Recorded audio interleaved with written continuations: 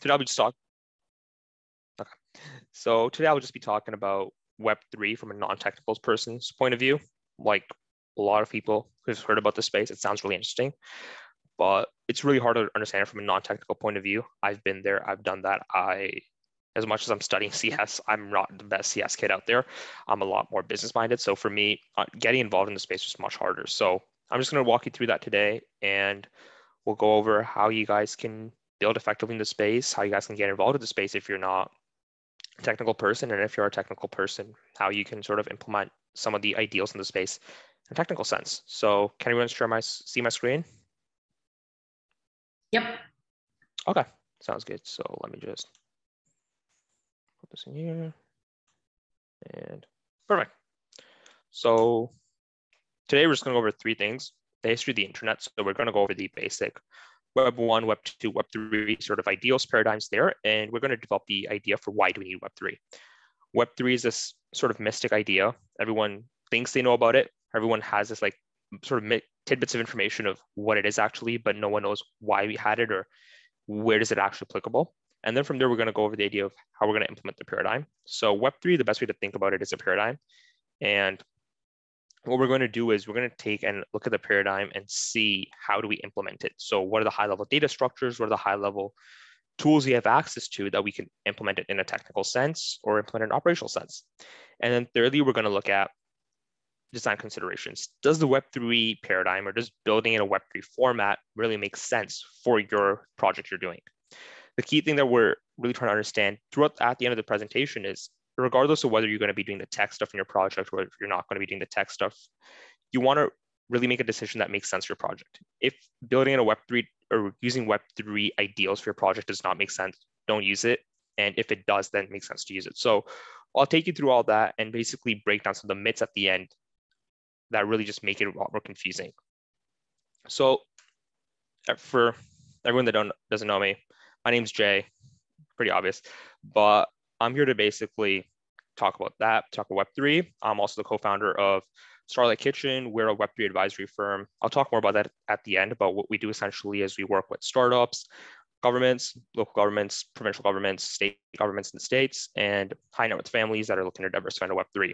What we do is we provide the state governments and governments with the tools to help make their cities more crypto friendly, help implement crypto education down their schools, analyze their policies to see if crypto and it's really friendly to crypto tech innovation. We work with a lot of startups on how do we help them get from 0 to 1. If you have a great idea, or if you're even at the hackathon, if you guys build a great project and you guys think there's some merit to it, you guys can definitely book a time to chat with me. I'll go over it with you, see if there's some merit to it, how we can construct it into a startup, and we'll give you the resources there. And then we work a lot with like high net worth families and people who are literally looking to diversify their assets into the Web3 space. So people who have like tens or hundreds of millions of dollars that don't know about the Web3 space, we give them the tools and resources they need so they can diversify their asset class and assets in here. So let's get started with a bit of history. So the history of the internet. A long time, like not even a long time, well, 20 to 30 years ago, we had like the first iteration of the internet called Web 1.0. And this was sort of the beginning of the information revolution. Web 1.0 was this place where you could read, or you could read only on the internet, but you couldn't really write. And what I mean by that is, if you were like, think about Wikipedia today. If you have Wikipedia, how it is today, you could write on the Wikipedia page if there's some information that you have to update, or if the information is outdated, but you could also read in it. So it's a read and write format today. But back then it was practically read. It's a really static page. For those of you with personal sites, you guys know what I'm talking about. There was no content management system, no backend connections. It was basically, here's a front end, here's what it is. So if I wanted a site that says, hi, it's Jay's Encyclopedia about Canada, I would basically list every single fact I know about Canada. But once it's outdated, I actually have to manually go in there and change the code, the HTML code, to update the information. The problem with that is only people who had technical information could get involved. Only those people who knew how to make a personal website using HTML code or using code and language at the time could get involved. And what that is really limited internet access to people who had technical knowledge. And it really just made sure that if you had a website and had to be updated, it was really a tedious task of going in and updating it. So the problem was there was no backend connection and you could only read. So the best part about that though was we had access to information. Everyone was now able to access information worldwide, and that was really useful. Then we went to the Web 2 revolution. or the Web 2 sort of paradigm. What the Web 2 paradigm did, it was really useful because you had access to a backend. We were able to read and write. So on Wikipedia, I could talk about all about Canada, but now if there's information that has to be updated or information that could be added, I could go and change it without having any technical knowledge at all. I could type some stuff, it'll get updated in the backend. The backend will update the front end of the website. Everything's changed instantly. It's beautiful. What this gave really rise to is the data revolution. Wikipedia now has access to the data, what articles reviewed a lot. Now, that's not the concern we have here. The concern we have here are companies like Facebook. We have concerns with companies like Apple, Amazon, Microsoft. All these big tech companies have access to all their data. At some level, it makes sense that it does help us, but at some levels, it really just tends to harm us. You've seen this with Cambridge Analytica, the 2016 election. There are a lot of areas where we have our data being used against us. So what if there was a way we could own our data? What if there was a way we could own what we're writing to the internet? Currently, whatever I write to the internet is owned by the corporation I'm writing to, is owned by the website or application I'm writing to. And that's where the Web3 paradigm is. The Web3 paradigm exists to provide ownership to what you're writing to. So that's sort of the three. There's the internet. The Web 1 paradigm was basically read only. Web 2 was read and write, and Web 3 was read, write, own. And that's the whole idea and the whole revolution we have behind Web 3. We're democratizing our data revolution. So before we move on, are there any questions about the history of the internet, anything of that sort? 5 seconds. Great. So let's move on to really trying to understand the Web3 ideals, and we'll basically quote unquote build a Web3 application or design it. So the ideals for Web3 are read, write, own. What that means is, if I'm building a social media app, so we'll design a social media app, we want to make sure that we're able to own the data. If we want to pull our data out of the system, we can. If we want to make sure advertisers don't get access to our data, they don't. So how are we going to design an application that does that? Anyone have a sort of general framework or idea of how we would do that?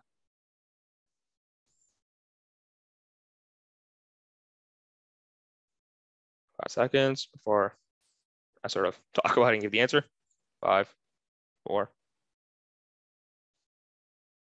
Okay, something's in the chat. Yep, so we're getting there. We're getting to blockchain. But we want to build some intuition of why we want to use a blockchain or why we want to use a decentralized mechanism. So we're going to try looking at the first iteration where we build it like this. Very simple. You have your user permissions where users can read, write, control. You own your data, you control your data, but the company also has the same permissions to read, write, and own. Now, this seems different. This seems like it's perfect. You could, if for those of you who don't know about blockchain decentralization, this seems like it could work in the sense that the social media can owns the database, but users can control their data. However, exists a problem here. Right now, the social media is incentivized to maintain control of the data and ownership of the data amongst the users. They want to give users the ability to vote on the data to make sure the data isn't sold to advertisers because they want to gather a large amount of users. What if the social media company has its incentives now aligned with advertisers? What if their incentives are now aligned to sell your data to advertisers?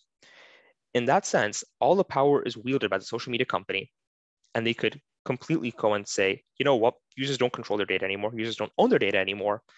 We're shutting that feature down. And they're going to start selling your data to advertisers. And we have a problem here. We're back to the Web 1, Web 2 framework. So the Web 3 ideals cannot be implemented in an architecture system like this.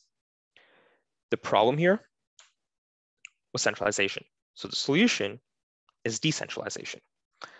So a basic idea of what decentralization is for people that are not really aware of it.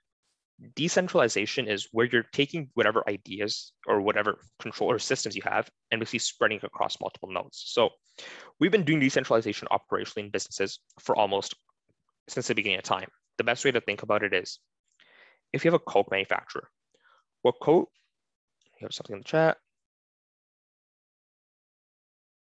That's a really good question. So I'll basically cover that thing at the end too about it's because it's a really big problem that is actually happening in the Web3 ecosystem. So let's go on about decentralization, and that's a question we'll save to the end. So the idea with decentralization, we're doing it for time. We look at Coke. Coke is like a bottling company, and what they do is they don't make Coke in a central factory and they ship it out everywhere. The problem that comes in decentralization if you operate a big company like Coke is you start having you start having many issues. All your supply chain is dependent on one thing. Can you ship your supplies from wherever you're sourced down to one factory? You have to plan logistics from wherever the main factory is located to all the distribution points. So what does Coke do? They have multiple bottlers. You're able to source, and each bottling plant is able to source its own source of ingredients, is able to source its own bottles, and is able to bottle each thing for each region individually and send it out. That's why we're using decentralization in operational context. We're able to split not only power, that's one part of it, we're able to split the management of resources and operations across different nodes. So each bottling plant is a node. The problem was, for the longest period of time, we were struggled to basically understand how we could implement it in a technical context. Operationally, we've been able to implement it, but in a technical context, it's always proven to be a challenge. So how do we do that? So, hold on, is it working? Yeah. So the way we do that is with the blockchain, right? So the blockchain is the way we basically implement the whole decentralized thing in a technical sense. But let's go back and see what are the problems that decentralization actually solves. The first thing is flexibility. Decentralization allows each node to be flexible. Consider this. Coke has multiple flavors. You have Coke Zero, you have Cherry Cola, you have a multiple. If I have Cherry Cola selling more in one region, how can I scale production for that in a centralized facility more, or would it make more sense to only scale manufacturing of Coke Cherry Cola in one area? It makes more sense to scale it up in one area because it makes it more easier to be spread out. It makes it more relevant to that area, and the ingredients can be sourced there. Second, it's scalable. It allows for more scalability. If you have a decentralized network, if I have more production in one area, I could scale production for that one node. And as soon as it goes down, I could scale back production. And third, ease of governance. It's really easy to implement a voting system or control mechanisms using a decentralized system. So the key idea we see a lot is everyone likes decentralize. When you want to design something, you want to decentralize everything. Operationally, this tends to be the products you sell or manufacture the products you sell, right? So Coke, you're going to decentralize the manufacturing of Coke. But let's see some here. Okay, so that's all the questions are great. We could basically answer the question for scalability. So the best way to think about scalability and propagating to a network of course, it does take a long time, but we have innovations in place, like technically when we're implementing it to speed it up. We look at mining, we're basically moving away from a mining protocol to more staking protocols that really just speed up transaction speed. Scalability in the sense is not like how many users we can acquire, right? At the end of the day, each node or adding more nodes, of course, that's going to take a lot more time or energy there. But every time we're able to scale the operation that each node does, that's what we mean by scalability. So you look at Ethereum, we could probably get a bit more technical, but Ethereum is like a layer 2 network. So it's like a layer 1, but it's like a supercomputer. So on Ethereum is like a large blockchain, and on that blockchain you could build applications.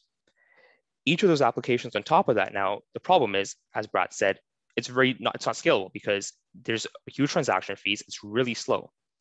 But you could really scale up certain node sizes or certain nodes by implementing operational things there. So you have layer 3 networks or layer 2 networks where you can now take transactions, operate them more on one node, roll them up, and pass them through to the main node.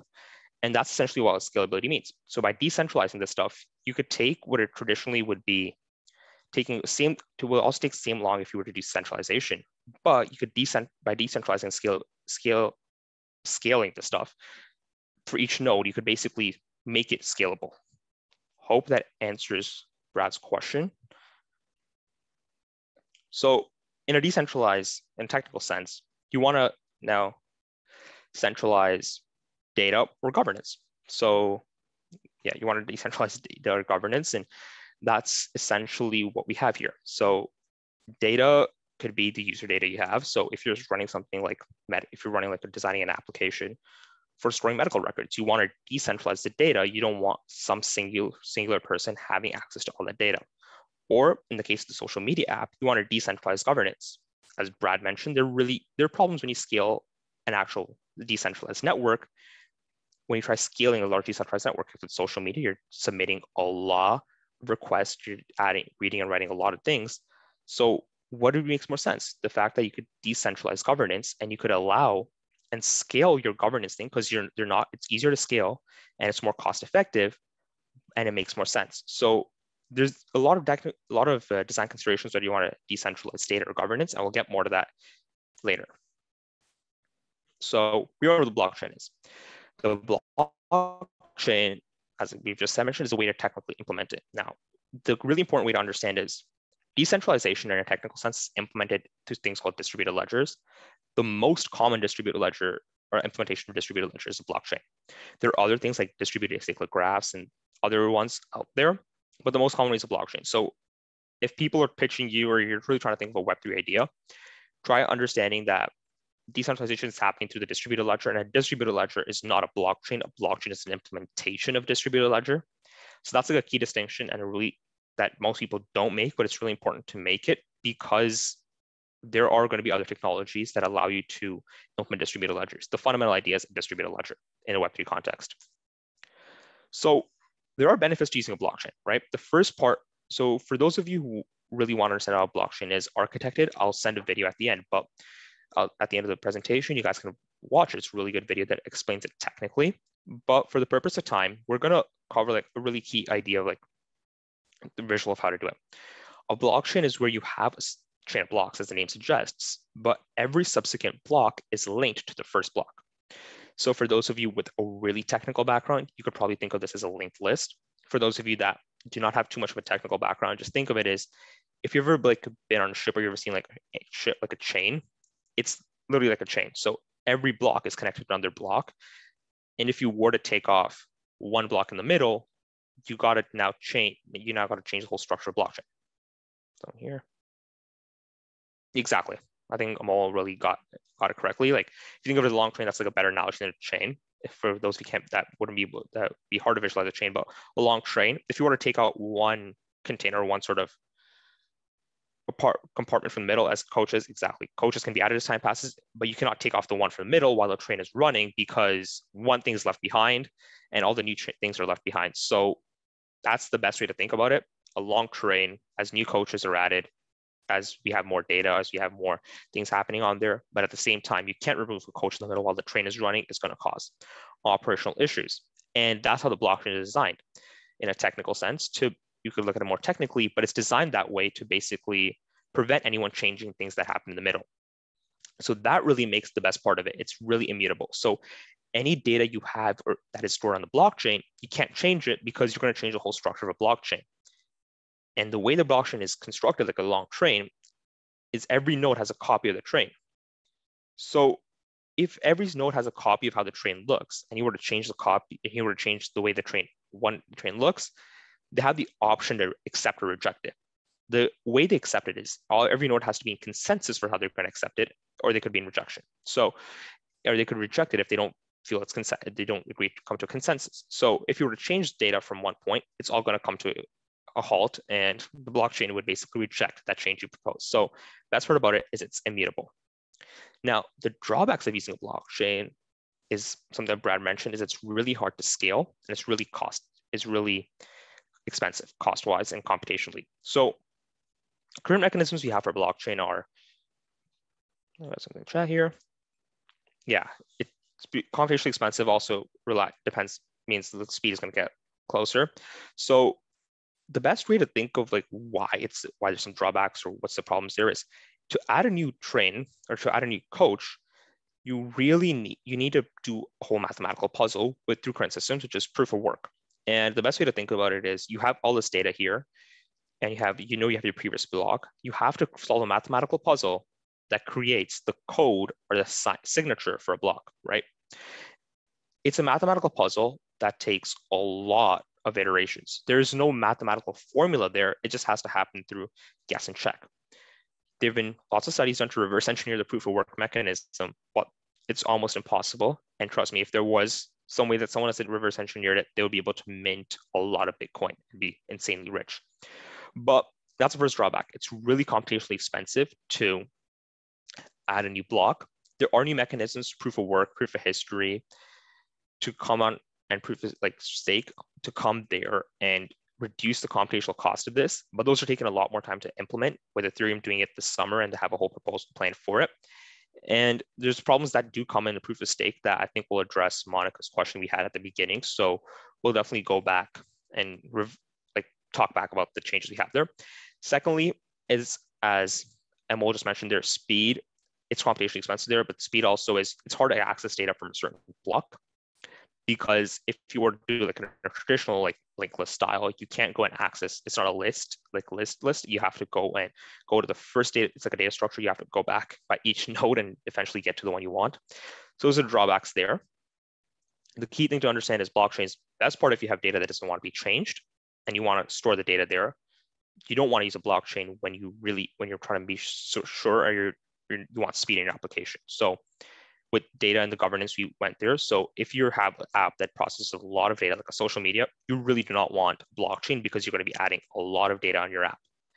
But you want to use governance, you want to have blockchain for your governance because the benefits of it is it's immutable. So if everyone votes on it, the vote can be there, no one can change your vote, and that's there. And you overcome the drawbacks because no one's voting on how their data has to be used every day. It happens when someone proposes something new to the network. So those are the key considerations you want to have there. So how do we really implement this technically? So I mentioned the Ethereum network is a really cool, as a layer 2, it's like a super layer 1, it's a supercomputer. So the Ethereum network in general relies on something called smart contracts. And smart contracts are literal contracts that execute automatically with code. So the best way to think about it is like an if-then statement. So it's, if I have borrowed $100 from Kelsey, then Kelsey's account is going to show minus $100. And it could be like, if Jay's account does not have a balance of at least $110, automatically liquidate his account and give all the money to Kelsey. So smart contracts are really useful for governance because we just had a discussion, social media. Let's see, everyone votes in favor of a proposal someone had. Then as soon as it's stored on the blockchain, we could have that smart contract execute based on the result you have there to do something. So it could be like implement the proposal right away. So smart contracts are really useful when you're trying to implement the result of a voting or governance activities. Tokens are what you want to have when you want to decentralize or really store transactions on the blockchain. So the best way to think about it this way is, if I am now borrowing the $100 from Kelsey, let's say the $100 for 100 tokens. That 100 tokens get stored on the blockchain that I've borrowed it from Kelsey. And tokens are the best way to basically decentralize it, because everyone can see that, and it's access to everyone. It's on the blockchain. So no one can say that, oh, I cannot come out tomorrow and say I never borrowed the money and run away with Kelsey's money. The transaction is there. So smart contracts and tokens are two tools you do have access to when you're trying to implement the blockchain, right? When you build your applications, I think this is going to be very apparent to you. The blockchains are already built, and we'll go over it further, but we've come a long way from Bitcoin even.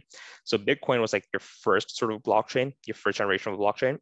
And what it did is really just store transaction data, and that was it. Ethereum is what we're basically framing a lot of smart contracts and tokenization of. Is Ethereum was the first sort of blockchain to be a supercomputer. And what that allows you to do is it allows you to program smart contracts in the Ethereum network and implement there. So when you're trying to implement a Web3 framework, you're not really going to go and code a blockchain from scratch. You're going to build on top of an existing blockchain. So whether that's going to be the Ethereum network, or you're going to try building on Polygon or another sort of layer 1 block, or layer 1 or layer 2 blockchain, and you're going to take advantage of all the hard and heavy lifting they've done, and you're just going to take advantage of smart contracts and tokens that are available to you as tools. So if we were to build a Web3 application again, that social media app, so let's go back here. Let's go back down to this application right here. How do you think the best way to sort of Web3-fy this application, so if you were to make this in a Web3 format, what do you think the best way to do is? Do you think the best way to do it would be to decentralize the whole database right here and make sure every user has a copy of it and we operate the database like a blockchain?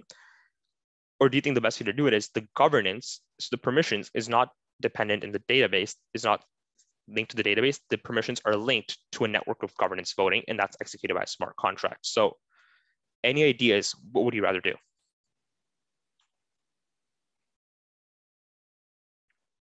Okay, so Amol thinks we should decentralize the whole database, so no central governing company. Anyone else here have a different idea? Okay, so one drawback of the blockchain we did discuss was if you were to decentralize, if you have a database, it's accessing data is hard, but more than that, it's really computationally expensive to add new blocks. If you were to decentralize the whole database, at some level, you do achieve the thing you want. You do achieve the fact that users own the data and there's no central governing company. But it's really computationally expensive. Would it not make sense to decentralize the governance? So you have a network, you have a smart contract that takes the voting of every single user and every single stakeholder to see how they want to deal with the data. And the permissions on the database is linked to that. So the database is centralized. It's everything siloed and stored in a central place, but the way the database permissions are set are through a decentralized network of governance. That way, the social media has a say in how they want it, but at the same time, they cannot change the permissions because the permissions are linked to a smart contract.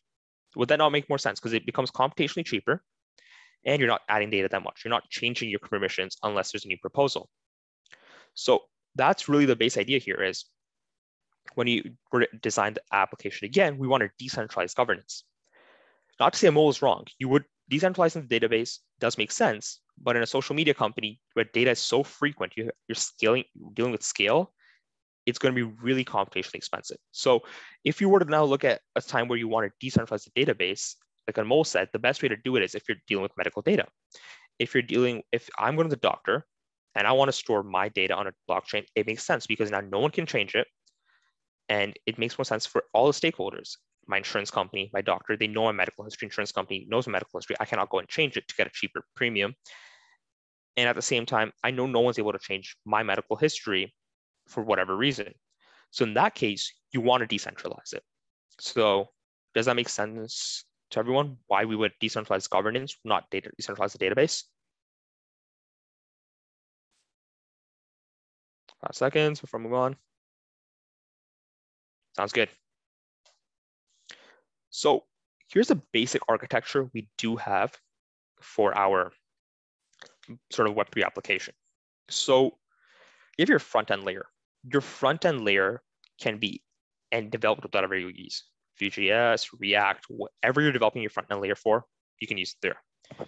Your meta-end layer, I like to call this sort of like the layer you're going to have between the blockchain and your front end. And this is going to happen on centralized side or decentralized side, and usually happens with both. So if you were to look at the sort of social media app, your centralized side is if you're writing and reading. If you're reading and writing. So if you're developing, posting a picture, or you're looking at someone's picture, you're obviously going to interact with the centralized side, the database. But now when you're voting on the application of how you want your data to be governed, you're going to do it through a decentralized side. Both sides are going to be different, but the verification can be done similarly. So currently you have verification in Web3 done through wallets. If everyone here logs onto any application, any website, you probably see the sign in with Google, sign in with Facebook, sign in with Twitter. Everyone's seen that. So in the Web3 context, this is your Web3 wallet. So MetaMask, Ledger, whichever way, just Trustpilot. You have a lot of them, and you could basically go and you could just link your wallet there, and you could go and access all the things. Your backend layer is where you're going to have all these things going on. So your backend layer, your mid-end layer is going to interact with if you're reading and writing, it's going to interact with your backend layer, which is centralized if you're reading and writing. But if you're voting, it's going to interact with your decentralized layer. And that's a basic architecture you're going to have here. If it's a Web3 application, most often than not, you're going to verify a lot of involvement through Web3 wallets. And that's like the key idea here. So the front end layer, this is the sort of part that I really just want to dive into before we go forward. in the Web3 context, a lot of the front-end layer you see is really what your users are going to see too. And when your users see it, they do not care what your back-end and mid-end layer is. And that's a key important distinction you want to make here. If when you go log into Facebook, I don't think you guys care what database you're using or how they're verifying your data. You just want to make sure your data is secure. You want to make sure, and you make sure when your login information is secure. So your front-end layer, the only thing you care about is your front-end, how easy it is to use the app. And that's the thing I sort of like to call the opportunity. And that's like a really cool opportunity that's happening in Web3 right now. If you guys are looking to get involved in the space, is making apps more user-friendly. A lot of Web3 apps are not user-friendly and are geared towards crypto natives or people like me and people like a lot of people who have been in the space for a long, long time. So you want to develop applications that are easy for the user to have. And your judges in your hackathon, they'll probably notice, like, you probably care about what backend and mid-end layer you're using for your thing. And for that one, you could definitely mention you're using a blockchain or Web3 sort of stack, but your front-end layer should be always there, that always assume that your user does not care about what backend you're using. They only care about the app is secure, their data is protected, and they're able to interact with it well, and it's easy to use. So when do you want to use Web3? So this is like the sort of questions I like to call like the 3 questions you really want to ask when you want to have governance thing. So governance. So do you want to decentralize the governance, and what is the governance of the application, structure of the application? So if you're just social media app, if you want to use that. Secondly, transparency. If you want your data to be transparent, you want to make sure you could put it on a Web3 place, and you want to make sure who needs permission to access it. It's kind of lies into governance, because you want to make sure if you're building an application where you want everyone to be able to see it, and you also be able to change the permissions based on what the community says, Web3 is perfect. And lastly, immutability. Do you need your data to change, and can it survive if your data is not changed? So if you have data like medical data, you're not going to survive if your data is changed. But if you have data like your school grades, if you were to basically put your school grades on blockchain, some school districts do it, but can it survive if the data is changed? Yes, clearly. So you wouldn't want Web3 in that format. So sort of these are 3 areas you want to look at: governance, transparency, and immutability. If you need immutability, definitely look at using a blockchain as your backend. If you need transparency, you want to then look at is governance and immutability. So if you don't need governance, if you don't care about who can see it or what are changing permissions to it regularly, and you don't care if your data has changed, a simple Google Sheet or a simple database where everyone can see it works. And governance, if you want to make sure everyone has equal voting rights and you want to make sure it's decentralized across nodes, a Web3 format is the best. So as we just finish up the presentation, the key idea I really want to discuss here is Web3 is not always better. So you want to make sure that you understand which paradigm makes sense. We went back to like the first idea here, which was I really talked about when the Web 2, Web 1, Web 2, Web 3. So it really makes it look sequential. It makes it look like it's chronological, that if you want to future-proof yourself, you got to build a Web3 application. That's not the case. I think the best way to look at this is like a layer as a cake. Web 1 is a single layer cake. Web 2 is a double layer cake. Web 3 is a 3-layered cake. A 3-layered cake does not make sense for every single location. You don't want to casually go and eat a 3-layered cake. It doesn't fit the occasion, but at the same time, at a wedding, you don't want to serve a 1-layered cake. So it's obviously understanding in that sort of scenario, like, am I eating it? Am I presenting the right cake for the right occasions? Like, am I presenting the right web framework for the right application? And that's the best way to do it. Even when Web 2 came into effect, we're still using Web 1 formats. For a lot of you guys who have personal websites out there, a lot of like information sites you do have what no one can read or write. Those are built on Web 1 frameworks, and when they still survive today, they do pretty well. And they're going to survive in the future on Web 3, Web 4, Web 5, whatever happens in the future. Similar with Web 2, if the app makes sense in a Web 2 format, build it that way. A Web 3 format is not really going to go and help you score or really help you take your product to the next level. Might help you win a hackathon, but after that, if you really want to take a project further, it's not really going to add a lot of value in there. So those are the sort of closing thought we have here is Web3 is not always better. And these are places if you guys want to connect with me. Now, remember we had a question from Monica, so I'll answer that question. And for anyone who has other questions, please put them in the chat or unmute yourself and ask. So I remember Monica asked that, isn't this a conundrum? Web3 is decentralized, but only a minority of companies hold a majority stake at the moment. It's actually a really interesting thing. I was just researching about this a lot more in the past. It's a problem that's happening there because a lot of venture capital firms and a lot of early believers in the space are getting a lot involved. So Andreessen Horowitz, for those that don't know, it's one of the Silicon Valley's largest investment firms, VC firm. These guys are essentially like investing heavily in Web3 projects. They have like billions of dollars in there. You have a lot of other firms that are like this, Bain Capital, Pantera Capital, a lot of these different firms, and they're investing heavily in Web3, and they own a lot of like stake in certain Web3 projects. So when they when they sell their stake to make a profit, it really just tanks the whole system. It is a problem because it really just doesn't achieve what users want to achieve because they have a lot more voting rights. But at the same time, it really just shows us, or really just gives more motivation for us to get more involved in the space as users, because we could change that. Web3 itself is a really good proof of concept for everyone. I think it's a really cool thing that's happening. As long as we're allowed to own our data, we're allowed to use that forward. So if more of us get involved, we're really going to see that thing start going down. And I remember we talked about proof of stake previously. The Ethereum network, now Ethereum network's moving to proof of stake from proof of work because of the issues that happen when scaling it.